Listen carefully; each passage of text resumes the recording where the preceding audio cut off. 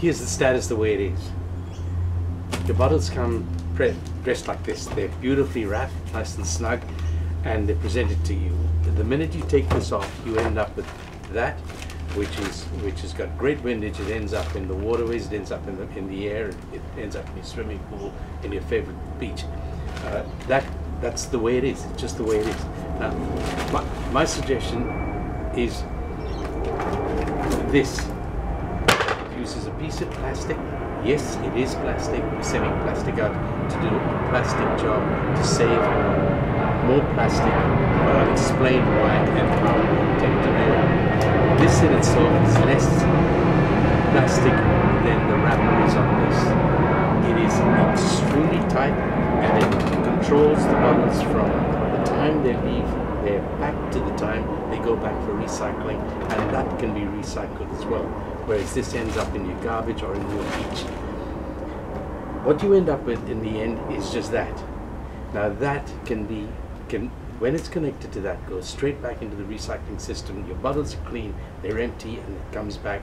And we can even possibly do away with that, the little ring that connects with it, because that can be inbuilt into this.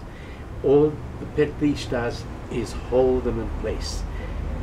When and if that gets taken away, that can be used and reused, picking up bottles from around the neighborhood and taking them back to recycling. At the end of the day, you still, your 6 bottles from there, it's a 6-pack, it comes from the manufacturer. The 6-pack can collect another 3, and it can be connected to a string of these things, and you've got control of one of the biggest issues we've got in today's society. We have to do something about it. This, I'm working on a bio version of the PETleash. We need to do something now. While we're working on the bio, which it could be we're working on combinations of human hairing. It's got ethical issues, but we're working on that, and on hemp and other, systems that can be completely biodegradable. But while that's happening, we need to control these damn things. We need help. We need you to please get onto the website. Please let us know what you're thinking. If you've got a better system than that, please let us know. Let us work on this together. We need to do it. We need to do it now. And while we need funds, you can, the funds can go straight into the big business. That's not what we want. We need something which will assist us to continue to research this and make sure that at the end of the day we've got control of these damn things. Please help.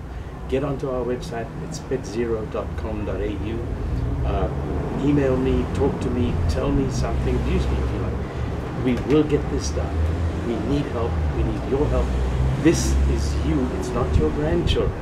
It's going to end up in your favorite beach, your waterways, your swimming pool, your home. You have to do something. You have to help us. We have to do it now.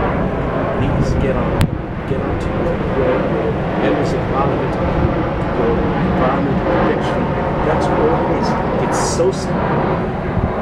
We need to get this done now, and we will work on getting a better system while this is operating, while they're working on how to put this into operation. It's going to cost them money to adjust the machines to do this. There's no doubt about that. But the big companies, the plastic manufacturers and the bottlers have got a huge amount of money that they can put into that. We just want a small amount so that we can actually get this bloody thing